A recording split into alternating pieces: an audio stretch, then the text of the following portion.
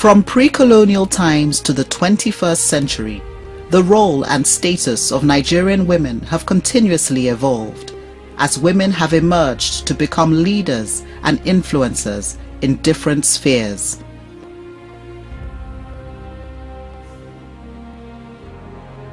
Too often, the history of a nation is told through the voices and viewpoints of its men.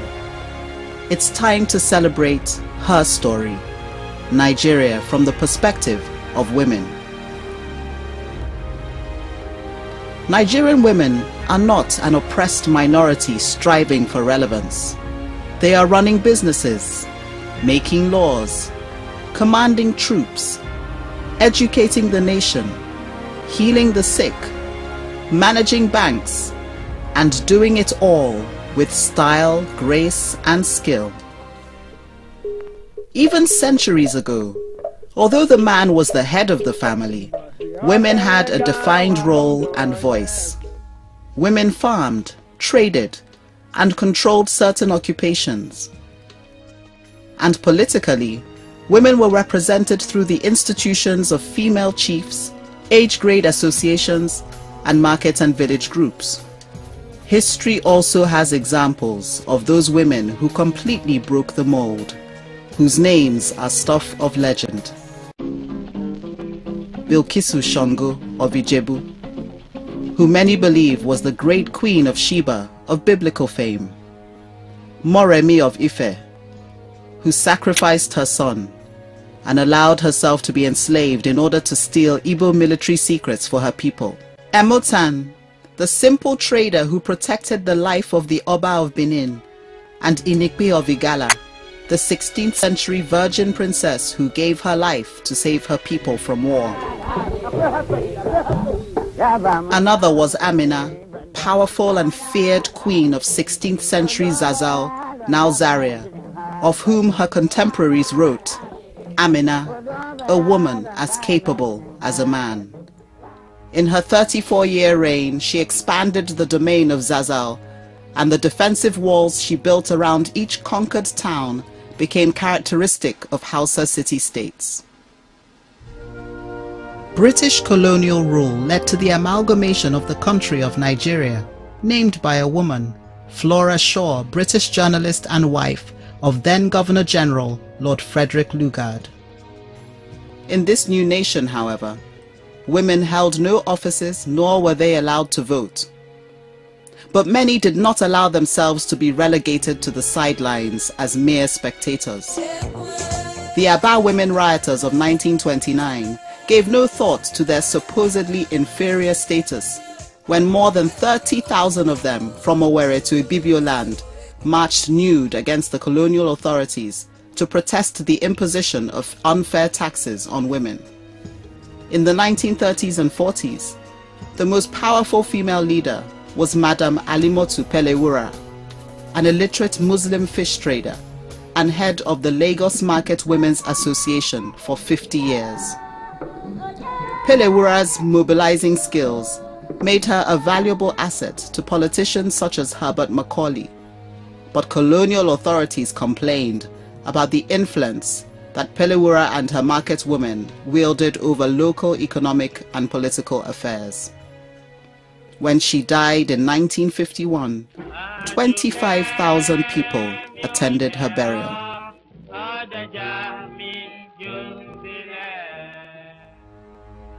With the expansion of party politics in this period, women became increasingly active, some being the wives of party leaders. But it took until 1953 for women to gain seats in the House of Chiefs. One of these women was Fumilayo Ransome Kuti, who fought for equal rights long before the women's lib movement in the United States. Famously the first woman in Nigeria to drive a car, Ransome Kuti led women in an anti-taxation protest in 1949, which led to the temporary abdication of the Alake of Egbaland. She was also a delegate in the pre-independence conferences in the UK. Another was Margaret Ekpo, both a successful grassroots leader from her base in Aba and an influential nationalist politician. A vigorous campaigner for the economic and political rights of women, it was largely to her efforts that women voters outnumbered men in 1955. In 1960, she won election into the Eastern House of Assembly. The third, Janet Mokelu, was also elected into the Eastern House of Assembly and later became Nigeria's first female commissioner. Southern Nigerian women received the right to vote in the 1950s, but in the north, they had to wait until the late 1970s. Mrs. Wuraola Esong was the first woman elected to the Federal House of Representatives in 1960. And in 1983, a lady called Franca Afebua of Old Bendel State made history as the first female senator. Women have not held many political appointments since independence, but this does not diminish their significant contribution as activists, strategists, mobilizers, financiers, administrators, and of course, voters. Hajia Gambo Sawaba never held any office, but she was a political powerhouse and one of the earliest members of the Northern Elements Progressive Union Party, NEPU. Given the masculine name Sawaba, the Redeemer, for her boldness to speak even when the men shied away. She was jailed more than a dozen times, but continued her committed campaign for the political and economic emancipation of Northern women. Her spirit probably inspired women such as politician and rights crusader Najatu Mohammed and the late Hajia Leila Dogonyaro, who despite her own limited schooling, became a leading advocate for girl-child education, women's rights, and political participation of Northern women. Priscilla Kuye was a lawyer, not a politician, when as the first and only female president of the Nigerian Bar Association in 1992, she courageously led her organization to speak out against the excesses of the military government. Kudirat Abiola occupied no political office when her activism made her an eventual victim of assassins' bullets in 1996. Not just because she was fighting for the release of her husband, Moshood Abiola, but because she fought for the fundamental rights of all Nigerians to elect their government. The limited access of women to education makes the achievements of women such as Oreoluwa Green, the first African female pharmacist who qualified in 1919, and Lady Kofo Ademola, the first black woman to graduate from Oxford University in 1935, all the more remarkable. They opened doors for other record-breaking professionals, such as Toyin Olakuri, the first female chartered accountant in 1963, Grace Alele Williams, who rose to become the first female vice-chancellor of a Nigerian university, Benin, in 1985, and Funke Oshibodu, who has been managing director of 3 banks, MBC International, EcoBank, and Union Bank. In the armed forces, the Nigerian Defense Academy opened up its doors to the first cohort of female cadets, popularly known as President Jonathan's Queens, just last year.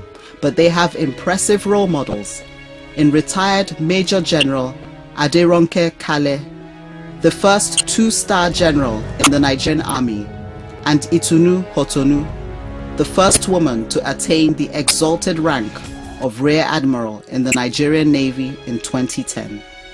Back in 1935, when Stella Jane Thomas became the first woman lawyer, she might have been surprised to hear that in 1981, Folake Solanke would become the first female senior advocate of Nigeria, and just 2 decades on, Justice Mariam Aloma Mukhtar, also the first Northern female lawyer and the first woman on the Supreme Court, would become Chief Justice of Nigeria.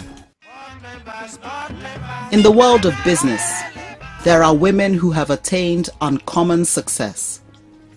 Omuokwe, crowned Queen of Osomari in present Delta State in 1935, started as a food trader along the Niger, raised enough capital to launch an independent palm oil trading business, then began importing goods from England. There were early industrialists like Madame Bisoye Tejosho, who made money as a successful UAC agent and real estate investor in the 1950s, then established Teju Industries, a foam manufacturing plant, in 1970. Other bold businesswomen include Stella Okoli, who grew a small retail chemist shop into a multi-billion naira pharmaceuticals empire. Florence Seriki, whose Omatech Computers remains the only publicly quoted computer company on the Nigerian Stock Exchange. And Folorunsho Alakija, who added oil prospecting to her already successful background in fashion design and promotional printing with the Rose of Sharon Group. Her business acumen has served her well as Executive Vice Chairman of Famfa Oil, which was granted its license in 1993. And in 2012, Mrs. Alakija emerged as Africa's richest woman, according to Forbes magazine. In the arena of public service, Chief Adenike Oyabola and Janet Akinriade became the first female ministers in 1979 in Shehu Shagari's cabinet, while Mrs. Francesca Emmanuel was the first female federal permanent secretary, heading 9 federal ministries between 1975 and 1988. These trailblazers were the predecessors of many women who have shone in public service, from the first female head of service, Ebele Okeke, to Hajia Halima Ahmed, the first female Secretary General of the ECOWAS Parliament, and those that have excelled in traditionally male roles, Kema Chikwe as Minister of Transport and Aviation, and Princess Stella Odua, the current Aviation Minister, who is skillfully transforming the sector. Ngozi Okonjo-Iweala as the first 2-time Minister of Finance and Minister of Foreign Affairs. Diezani Alison Madueke as Minister of Petroleum. Ifweko Omogui Okauru as Chairman, Federal Inland Revenue Service. And Professor Joy Ogu as Nigeria's permanent representative and ambassador to the United Nations. Of course, the key agency charged with championing women's issues within the government is the Ministry of Women Affairs and Social Development, currently headed by gender relations expert and renowned women activist Hajia Zainab Mena, former president of the National Council for Women's Societies.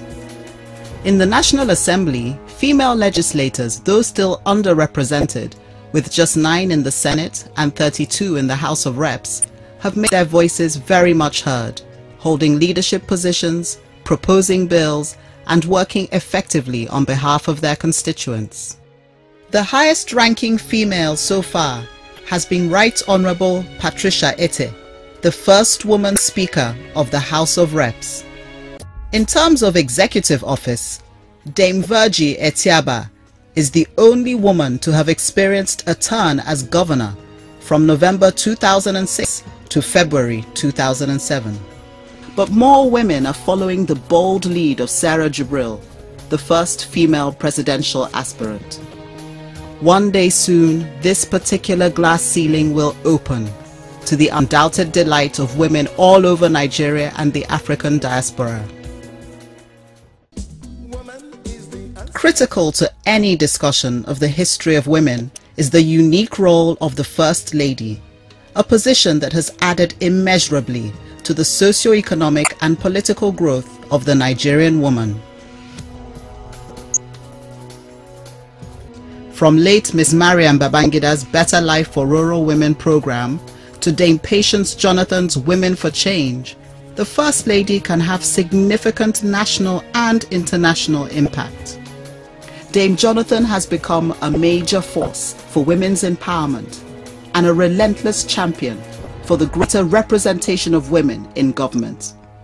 It is thanks largely to her that President Goodluck Jonathan now heads an administration with 35% women representation, even higher than international benchmarks. Dame Jonathan is also the current president of the African First Ladies Peace Mission, with the key focus of promoting peace and initiating projects to better the lives of African women. In her various duties, the First Lady is well supported by her very able lieutenant, Hajia Amina Namadi Sambo, wife of the Vice President. Women have also been pace-setters in the flourishing creative industries, enriching our lives and enhancing the image of the nation with their diverse talents.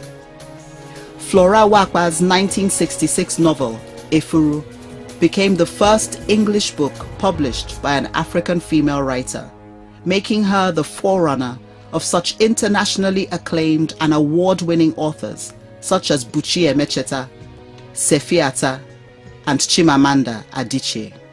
Ladi Kwali elevated the art of pottery, staging international pottery exhibitions and receiving an MBE from Queen Elizabeth in 1963. Following closely are talents like globally renowned sculptor Sokari Douglas Camp, also honored by Her Majesty in 2005. In the dramatic arts, the works of pioneers such as actress Taiwo Ajayi Lycett, screen legend Joke Silva, and foremost producer Amaka Igwe have captivated audiences, while inspiring women like Genevieve Nnaji, Omotola Jalade Ekende, and Stephanie Okereke, the shining stars of the global phenomenon called Nollywood. Our female music stars have thrilled us with their talents, from the elegant stallion Onyeka Onwenu to the late great lady of songs Chrissy Essianibokwe, and more recent superstars such as Asha, taking our music far beyond these shores. In the fashion industry, the contributions of pioneers such as Oprah Benson, Princess Abba Folawiyo, and Folake Majin helped make it possible for the likes of Deola Sego and Lisa Folawiyo to now showcase their designs on the runways of Paris, New York, and London. The outstanding performance of Nigerian women in sports includes the legendary Chioma Ajunwa, the first Nigerian to win an Olympic gold medal at the 1996 Atlanta Olympics. International track star Mary Onyali, and footballing great Mercy Akide. How many men have scored 49 goals in 2 seasons? And of course, we all remember the night of the 16th of November 2001, when a young gangly girl from Rivers State, Agbani Darego, became the first Nigerian, indeed the first black woman, to win the most coveted title of Miss World. A country cannot develop unless it recognizes and celebrates the contribution of women to its economy, society, and government. The Yoruba traditional title of Erelu is conferred on a woman who represents the interests of women before the king. History shows that there have been many Erelus who have struggled, sacrificed, and fought for greater opportunities, not only for themselves, but for future generations. Some of these women we know by name and reputation because they were in the spotlight. Others are unsung heroines, known only to those whose lives they touched. To all we say thank you. To all we say well fought. To all we say well done. Nigeria, it is time to stand up and give honor to whom honor is due. It is time to celebrate your women